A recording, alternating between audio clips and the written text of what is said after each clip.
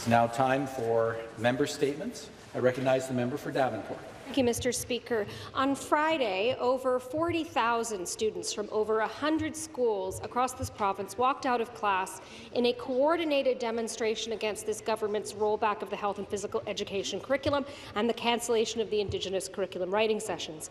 Like many of my colleagues, including the member of St. Paul's and others, I wanted to hear firsthand from these students. At Bloor Collegiate Institute in my riding of Davenport, students told me that they took this step because they feel the government is ignoring their voices. And they said that the health and safety of their peers is being put at risk by imposing a 20-year-old curriculum. Here's what students had to say in their own words. "We are here to protest against new changes to our curriculum made by our new Premier," one student wrote. "In health class, we will no longer be learning about same-sex relationships, online safety, or gender identity." Another student wrote, I feel it is important to learn about the LGBTQ+ community, to learn about Indigenous issues and consent and many other topics that were taken away from us. We should do all we can to restore the curriculum because the Premier wants us to basically go back in time and forget all of the progress we have made since 1998. And those are the students' own words, Speaker. Mr. Speaker, it's time the government listened to the voices of Ontario students, parents and educators, instead of those who seek to withhold this vital information from them. I have here some of the letters that the students wrote. I'm going to be collecting more of them. These are their own words, Mr. Speaker, and I promised the students that I met with on Friday I would carry those words here to Queen's Park. I hope that the Minister of Education is listening. Thank you, Mr. Speaker. Thank you very much. Member statements. The member for Ottawa West Nepean. Thank you, Mr. Speaker.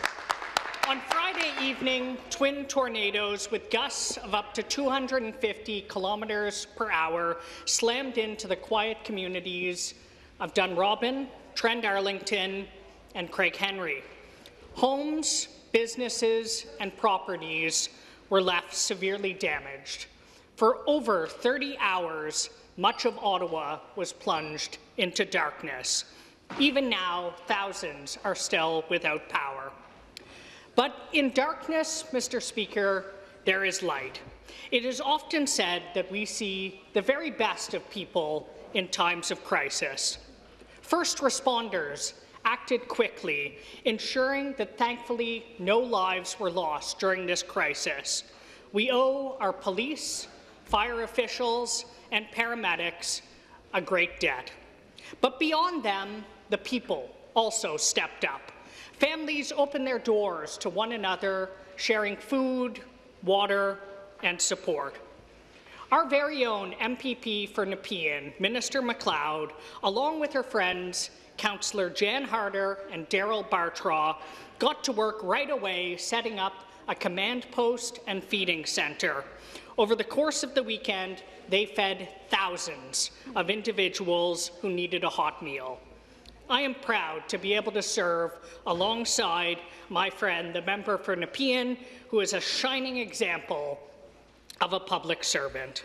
To all of those who stepped up to help, thank you for showing us the very best of humanity, and to all of those who are struggling to rebuild their lives after this tragedy, know that your city and your province stand with you. Thank you, Mr. Speaker.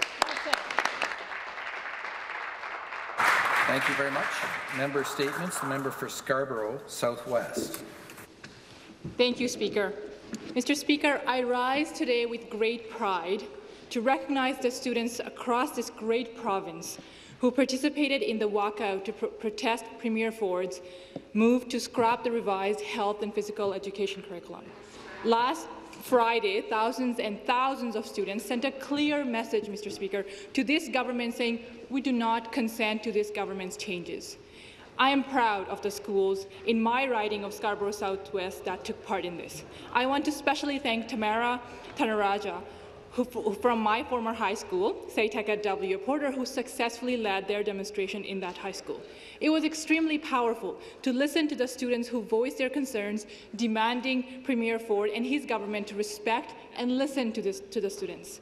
Mr. Speaker, these students are concerned about their safety and health. The 1998 curriculum, that's 40 pages long, does not address bullying, cyberbullying, gender identity, or consent. It was written at a time when students didn't have access to Google, for example, or sexting.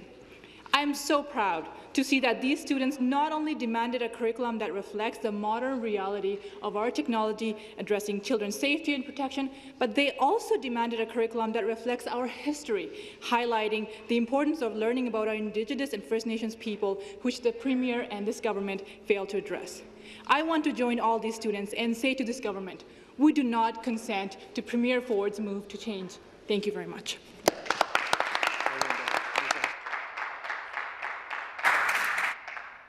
Thank you very much. Member statements. The member for York Centre. Thank you, Mr. Speaker. Mr. Speaker, when fall arrives, so do the high Jewish holidays. During this time, I receive lots of confused but well-meaning questions from friends and colleagues about the back-to-back celebrations in the Jewish community. So I'm delighted to offer the House this 60-second crash course.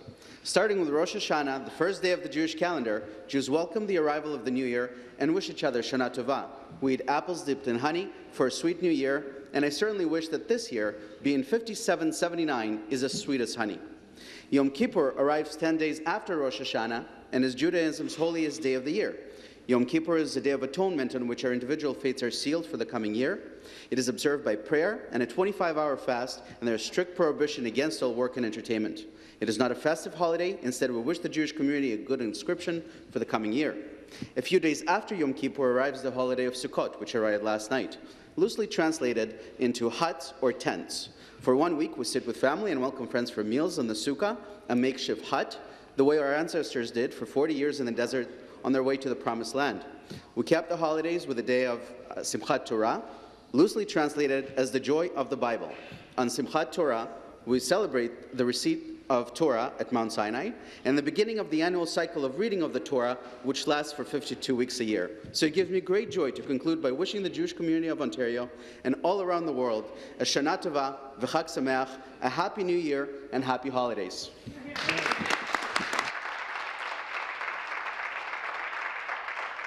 Thank you. Member statements. The member for Mushkegowuk, James Bay. Merci, Monsieur le Président. Thank you, Mr. Speaker. September 25th is the day of all Franco-Ontarians, wherever in Ontario, celebrate their Francophone pride, a day where school,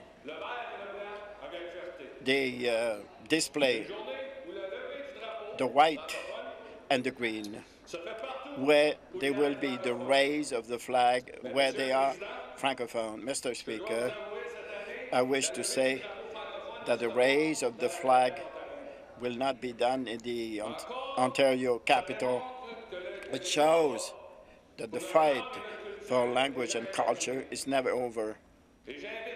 And I invite all Franco-Ontarians, men and women, to communicate with the Mayor of Toronto to show their deception. Tomorrow, I invite all members and citizens to come at the raise of the flag. I quits back at 9:45, and also to see the monument of Franco-Ontarian before Queen's Park.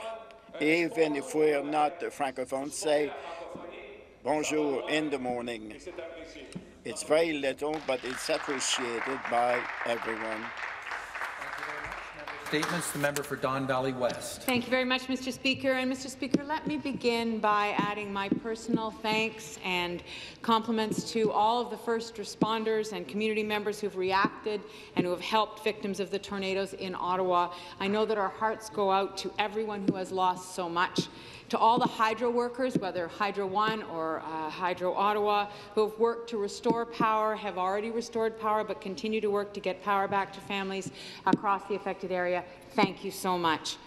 Mr. Speaker, on Thursday of this week, I will be attending the 2018 Clean 50 Summit here in Toronto, where companies and individuals who have made significant contributions to sustainability and clean capitalism will be honoured.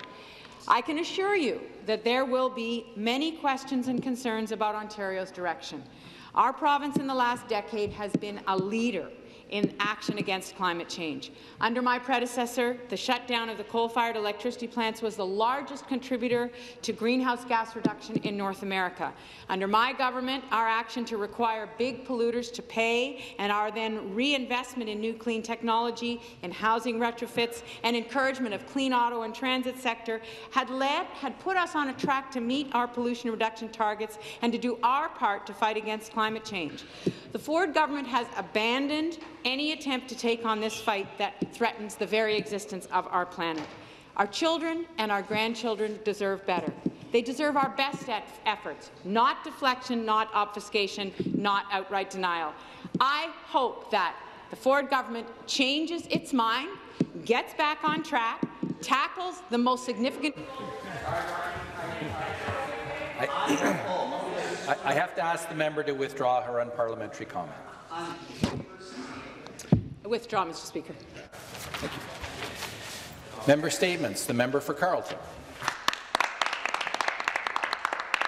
Thank you, Mr. Speaker. I'd like to echo the statements my colleagues have made today in the House. My thoughts and prayers go out to everyone who was affected by the tornado that struck Ottawa late last Friday evening, causing particularly devastating damage to the Dunrobin, Craig Henry, and Arlington Woods areas. I want to thank my colleague, Minister MacLeod, for her tireless efforts in feeding thousands of families affected by the tornado. Minister Clark, for his speedy and expedient initiation of the Disaster Relief Assistance for Ontarians program, and Premier Doug Ford for taking the time to visit those affected in Ottawa. I'd also like to express my gratitude, Mr. Speaker, to Ottawa's frontline workers, the paramedics, police, firefighters, doctors, nurses, as well as city staff and all of the hydro workers for their tireless efforts to help our citizens and restore power across Ottawa. All their hard work truly paid off. Finally, Mr. Speaker, I'd like to thank the people of Ottawa for stepping up to the plate and helping each other out. Thank you to Scott Batten, Stephen Pilon, Brent Scouten, and Colleen Piercy for reaching out to me late last night and helped provide generators for a lady stuck in her hospital bed on the 4th floor of her apartment, generators for senior apartments, as well as generators for subsidized and nonprofit housing in Richmond. Thank you to Graham and Neil Green of Abbey Hill Farms, who donated a truckload of corn to help feed thousands affected by the blackout. And thank you to Muhammad Ali, owner of the Shoppers Drug Mart in Manotick, who provided those affected by the blackout a place to charge their medical devices and refrigerate their medication. Mr. Speaker, it fills me with a great sense of pride to watch how our community came together during this time of need to help each other out and make sure everyone got the care and support they needed. Our city's true colours showed this past weekend, and I couldn't be more proud to represent such an amazing city. Thank you. The member for Ottawa Centre. Thank you, Speaker. As another Ottawa member, I also rise today to pay tribute to the people whose heroism has helped our city get back on its feet and brought us closer together, as our friends have already mentioned. You know, I'm in awe of the courage by people who rose to the occasion over the weekend. The members of IBEW Local 636, the hydro workers who spent day and night restoring power, the paramedics, the firefighters, and the doctors, the crisis workers, and also, frankly, other public officials like myself working at the municipal level. People in Ottawa Centre like Catherine McKenney, Jeff Leeper, Riley Brockington, who kept Ottawa Centre residents daily apprised of power outages and options they had to look after themselves. I'm also touched by other local examples. Last night, I attended a free barbecue hosted by the Ottawa Mosque for residents who had lost food due to the power outage. Community organizations working like the Parkdale Food Centre, Causeway Work Centre, and the Ottawa Food Bank, they all did so much to assure that the vulnerable were fed. We know with the advent of climate change, Speaker, extreme weather events are becoming more frequent and more severe. So let's commit, all of us here, to ensuring we reduce emissions, we toughen up our infrastructure to better protect our communities from increasingly potent natural disasters. And finally, I do want to echo what my colleagues have said. I offer my deepest sympathy to people who have lost their homes, experienced trauma or physical injury. Please contact my office if you're an Ottawa Centre resident. We have your back, and together we will rebuild our city.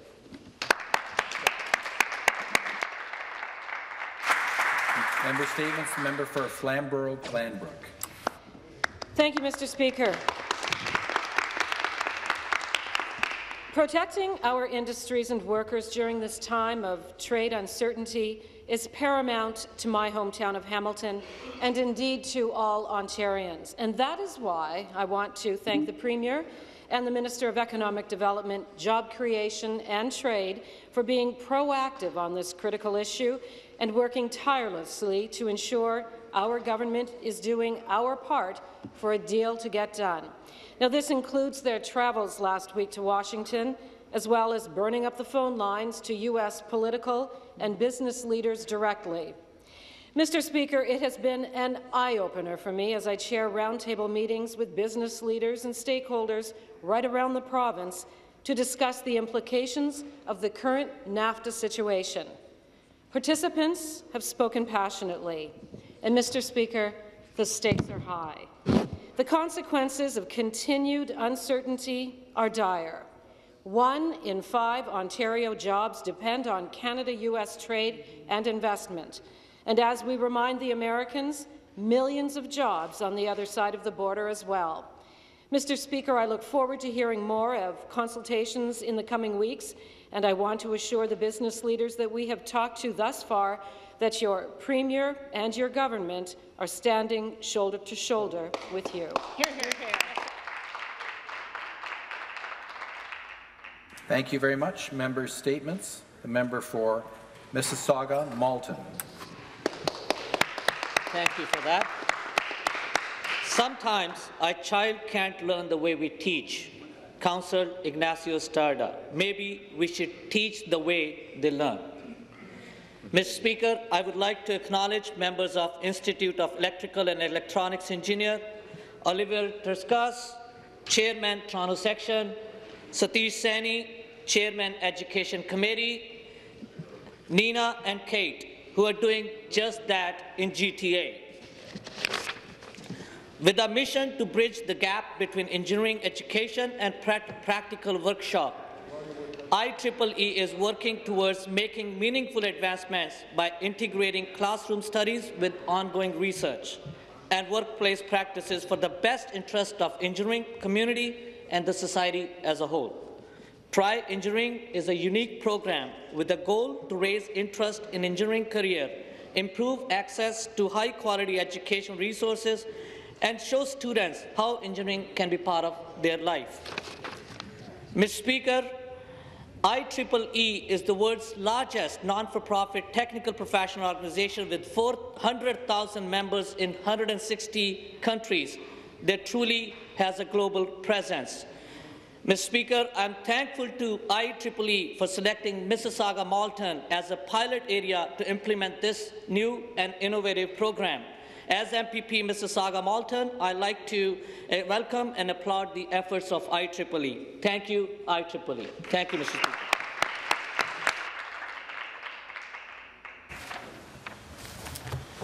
Pursuant to Standing Order 38A, the member for Toronto St. Paul's has given notice of her dissatisfaction with the answer to her question given by the Premier concerning denouncing Faith Goldie. This matter will be debated Tuesday at 6 p.m. And I want to recognize the member for Spadina, Fort York, on a point of order. Thank you. Thank you, Mr. Speaker, for allowing me to make this point of order. I just wanted to introduce Franz Celestine Huguette. Celestine and their friend Immaculate Jonah. Franz and Huguette are the grandparents of Erica Celestine, one of our new pages.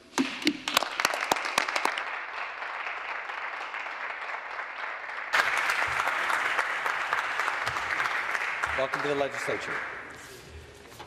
Reports by committees.